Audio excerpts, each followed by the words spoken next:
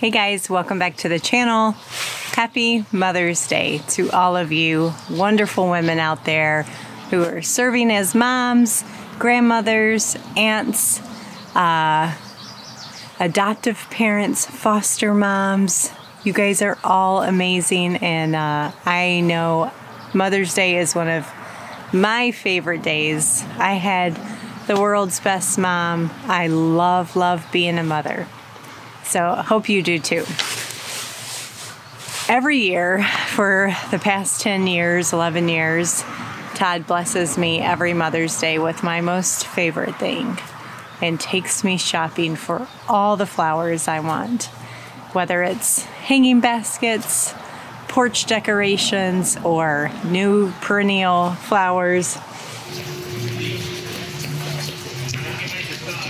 You said I could get whatever I wanted. And this year, guys, I'm doing my new flower bed around the garden, so I have all of the things behind me, and we're gonna go do that together and just be in my happiest place in the world. Honestly, happier probably than gardening for me is planting flowers and shrubs and things that will come back every year. So we have a mix of things, and we're gonna see what we can do with it, and we're gonna watch it grow together over the years to come. So let's get these loaded and let's head out there.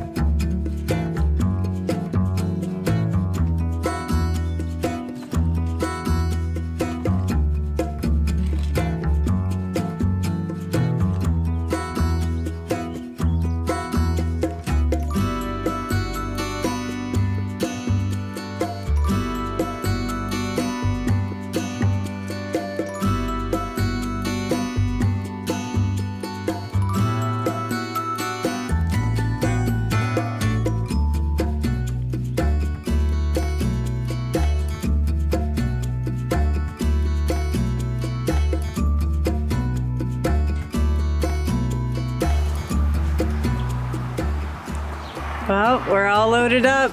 I almost missed a flat. So heading out to the garden now, and I need to do some bed amendments first. So we need to prep the garden bed properly before we plant all these. We're gonna have a lot of fun today. Let's go.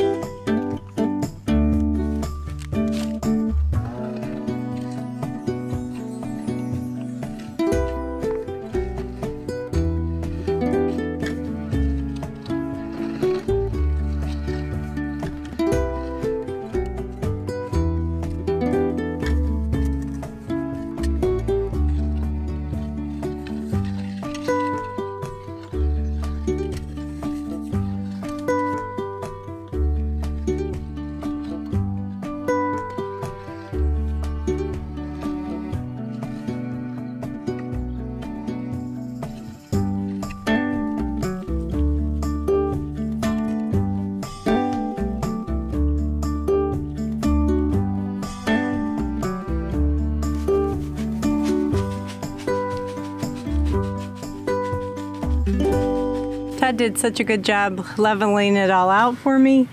I went behind him and made a mess and put on a decent layer of peat moss and some perlite so I can mix that in well. It's just gonna hold, well, two things. Allow for better drainage and aeration, and also act like a good moisture hold wick too, to hold on to moisture.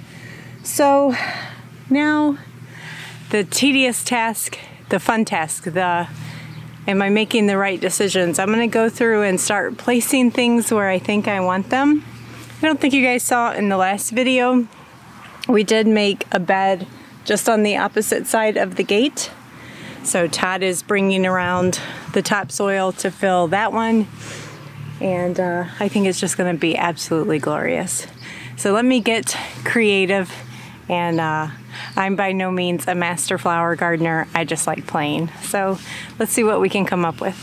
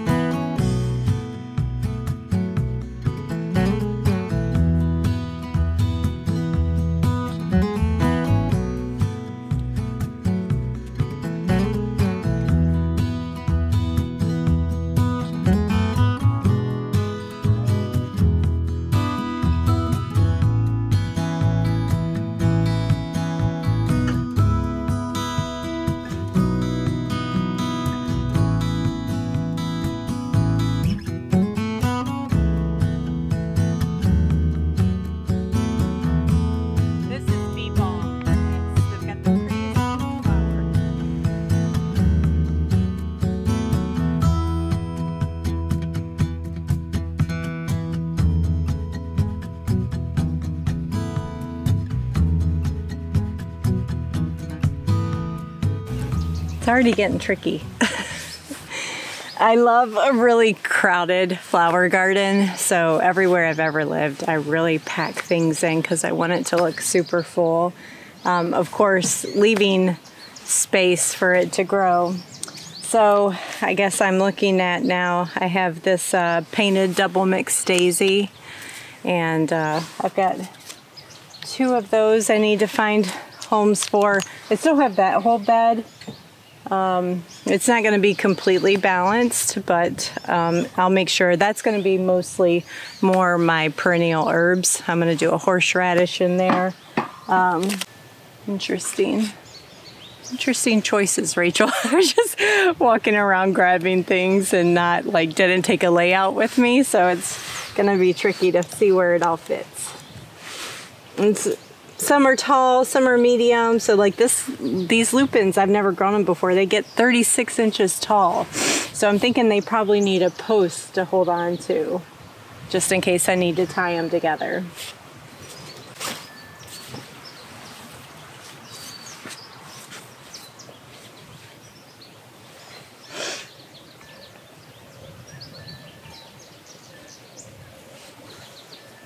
Bring these lavenders in. Bring my daisy in. Okay. Oh, that's a pretty yellow one.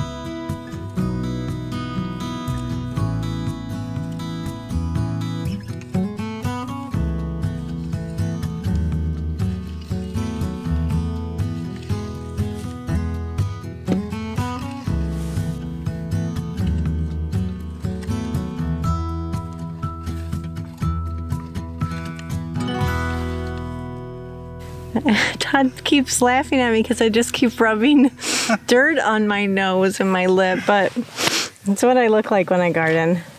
So I found this great stump. I absolutely love it for the entrance. It has a big hole in it. It's just gnarly looking right here. Just really, really beautiful. So I'm gonna fill it with just a mix of peat moss, some sand, some dirt, and I got this super cute perennial grass. And it has these little tiny white flowers that are on the tips of it, and that's gonna go in there. I think it's just gonna be darling.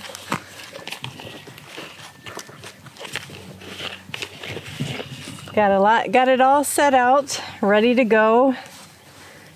There's a lot of moving parts around.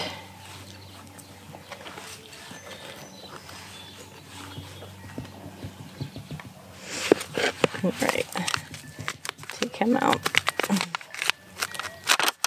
Woo! Come on, wake up, roots. Hopefully, I don't know how long the stump's gonna last. Hopefully it lasts for a while. It's been sitting over in our forest for quite some time that Todd took it, took a tree down and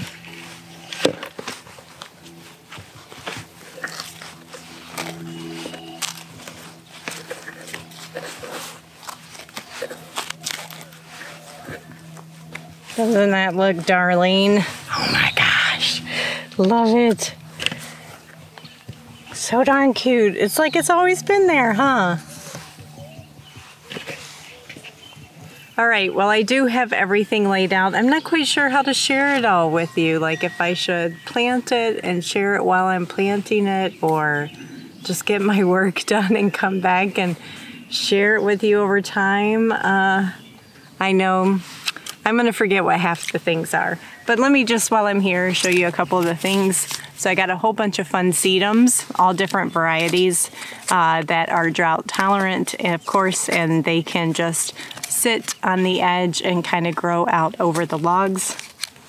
Don't know what this guy's called. I'm not quite sure how to pronounce that. Gum? Gium? And it gets these big red flowers on it and blooms all summer, and they grow 18 inches tall.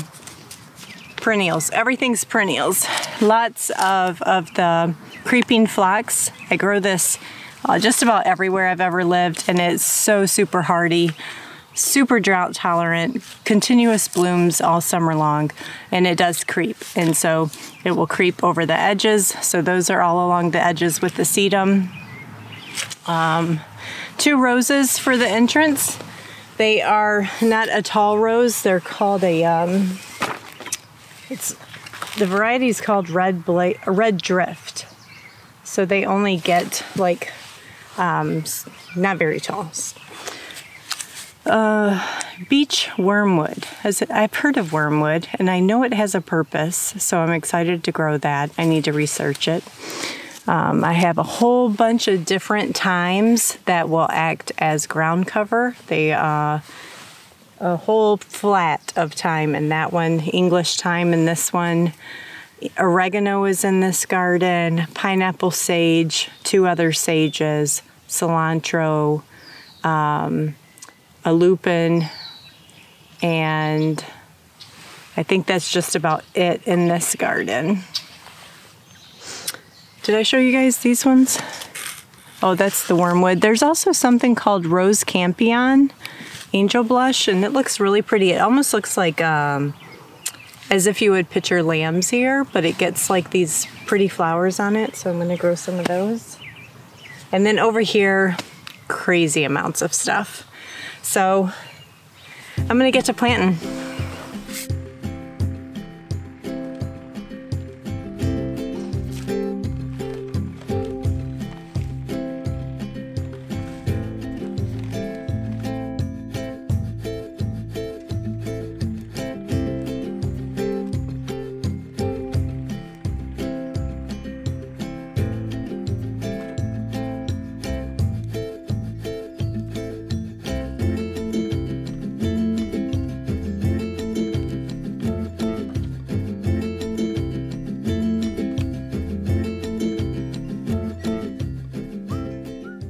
Okay guys, well that bed, the little one, is all done. I think it looks good. Let me get out of the way. Hopefully you guys can see it. It'll be beautiful when the pineapple sage grows up and the delphinium, or the lupins and the roses. Oops, I just see one I forgot to plant. So I'll get him planted. But this, ladies and gentlemen, is going to take me a very long time to plant. It's dinner time. I'm gonna go in and have dinner. So you guys come back. If you're new here and you haven't subscribed, I'd invite you to subscribe so you can come see how this garden turns out. Tomorrow I'll probably go get some straw mulch to put over everything after it's all planted and said and done, just to keep the soil moist. And I think it's just going to be absolutely glorious to follow this for the next few years and see how it matures. So plant perennials, friends. I know annuals are fun, but those perennial plants are one-time investments if you take care of them well, and they'll keep coming back for you and get better and better every year.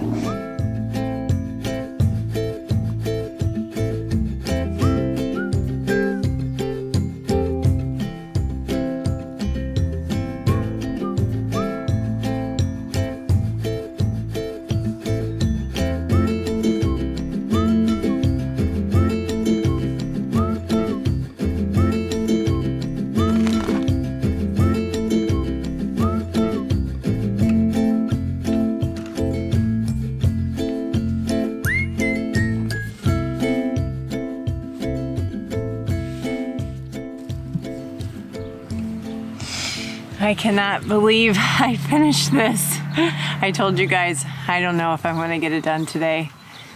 I honestly did not think I was going to, but it was just so much fun that I couldn't wait to see it done. Oh, I wish you could see it through my eyes with the sun shining through. Oh my gosh, I'm so dirty. Mama needs a bath. But so fun, so fun. I can't wait. See all these cute little sedums gonna be growing over the logs. Is the vision gonna come together? Wait and see. Follow along this summer and we'll see if we make it and if it fills out really good. I think I am going to put a couple, maybe 3 or 4 sunflowers in here, one on each post. We'll see how the things fill out that I planted by the post. So I think I have a few extra, it looks like 1, 2, 3, 4 extra times. It is called Mother of Time, and they are beautiful. So I planted a lot of thyme, a lot of ground cover things to help just keep the weed pressure down and just be a good natural ground cover. So I think I have 3 extra of these that we will see if we can fit in the front bed. Oh, isn't he so cute? Oh, so cute. And we'll just keep adding to the garden flower beds for the next couple of years. I want to do the side behind you guys, and I want to do the back side. The side by the pig garden we can't do because we barely have enough room for our tractors to get in there when we need to, so it's going to be just fence on that side. I have, this one was baby's breath. So many things I didn't tell you what I planted. Several daisies, black-eyed Susans, miniature roses, tons of lavender. So come back and see how it looks mid-July, full summer bloom. It's gonna be great. Thanks guys for coming along, and again, happy Mother's Day. Hopefully you got to do what brings you joy the most on Mother's Day. If that's stay in bed and binge watch, I hope you got that wish. For me, it's always getting my hands dirty and planting flowers. Love you guys and wish you the best this week. Talk to you later.